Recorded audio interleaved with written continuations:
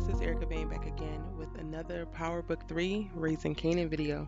Let's talk about episode 8 in this preview. Alright y'all, the trailer for episode 8 is given very much so action, very much so, okay, it's time, it's on, it's do or die, let's go. And I'm excited. Episode 8 is definitely about to be an action-packed one. We see the war with Unique heating up. In the trailer we see Unique talking about something, it's about to get real smoky out here, and we his dudes, his soldiers standing outside somebody's house and just letting it rip. Now, I think that this could be Rock's house, which would be crazy if he just decides to go all out and just spray the damn house down. Like, that's some real reckless Wild Wild West stuff. But at this point, we have seen, you know, Unique reach out to Lulu, try to get him to flip. We've seen them shish kebab and barbecue Scrappy.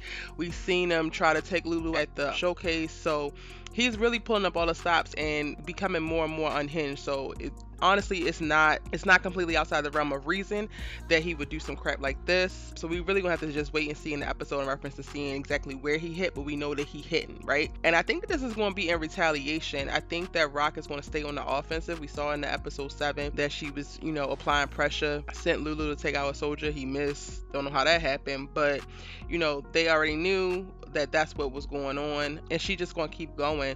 She at this point it's got her back against the ropes, and she got to keep swinging. She got to go down swinging. So I think that it's definitely going to be in retaliation. So we're going to see the war heat up in that way. At the start of the trailer, we hear Lulu say we ain't got enough product to last, and we hear Marvin say we need a new supply, and Rock is working on it. In episode 7, we saw her meet with Joaquin, the new connect. Julia, the bodega owner's wife, definitely came through, made the connection, got a little favor that she got tucked in her pocket for when she needs Rock to step in and handle her husband. She's definitely going to be able to do so, but we didn't see an actual agreement be made. We saw Joaquin say he's going to reach out. He definitely enjoyed talking with Rock. He's interested, but I think he's going to pull a pop-up on her. He's not necessarily going to do business how she's expecting it. So as they wait to hear back from him in reference to being a new supply, they continue to run out. They didn't already had the issue with the bad crack that Kanan cooked up, which already messed up some of it. So they cut some of that crack with that. They had to throw out the rest. They couldn't even sell that. So their reserves are dwindling down. Like they, you know, Dean gave her the boot a few episodes ago, and they've been trying to figure out what they're going to do ever since. Also in the trailer, we see Detective Howard pull Rock over. Then they have a conversation where he's talking about he got evidence on Kanan that he out here, you know, being wild, being reckless, and basically he got proof that he can use against Kanan. And we see him paying a crackhead to talk. We see him pulling up the dude from the cookhouse who don't like Kanan anyway. So I can definitely see how he didn't pull together something in reference to having a little something on Kanan that could actually put him in a baby booking for a little bit, that could hold him for a bit. And you kind of lean and want to believe that he's going to try to use this to blackmail her to get his bone marrow, but I don't think so. I think that he's going to use this to force Rock to tell him about him. I think all Detective Howard needs right now is an end. All he needs is for Rock to let him know that it's okay, or to let Kanan know, like, yo, this is your father and it's okay that you talk to him. I think that Detective Howard can take it from there. I don't think that he's necessarily going to use, like, I'm gonna throw you in jail if you don't give me your bone marrow. That's gonna seem like he a corny dude, but that's some corny weak, you know what, and I don't think that he's gonna do that. Like, I think that that's just OD.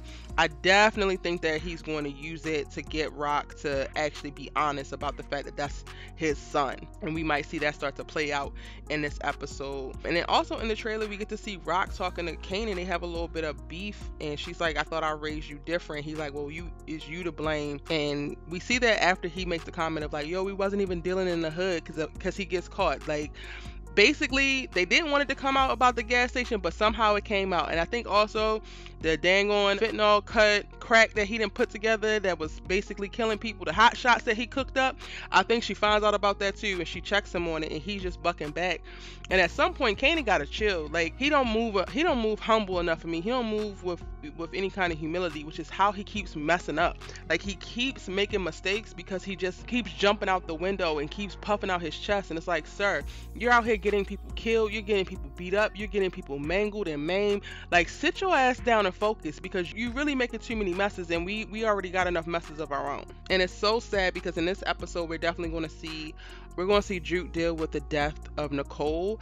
I don't know if it's clear. I'm gonna think on it a little bit more and put it in my predictions video of if she's gonna find out the whole details surrounding the death of Nicole, or if she just gets a couple bits and pieces here and there. In the trailer we hear her say, it's this place, Kanan, it's the fucked up life we living. And that to me doesn't necessarily say that she knows exactly how Nicole got the crack, because she still ain't ready to kick Kanan's ass. But we here. And y'all, that's my quick preview for episode 8, Power Book 3, Raising Kanan, season 1. I am going to do a full predictions video, so stay tuned for that. Be sure to hit the subscribe button if you haven't already and join the tribe. If you missed any of my Power Book 3 Raising Kanan videos, you can check them out right here. I got a playlist link for you on screen. It's your good sis Erica Vane. I'm going to see you in the next one. Bye.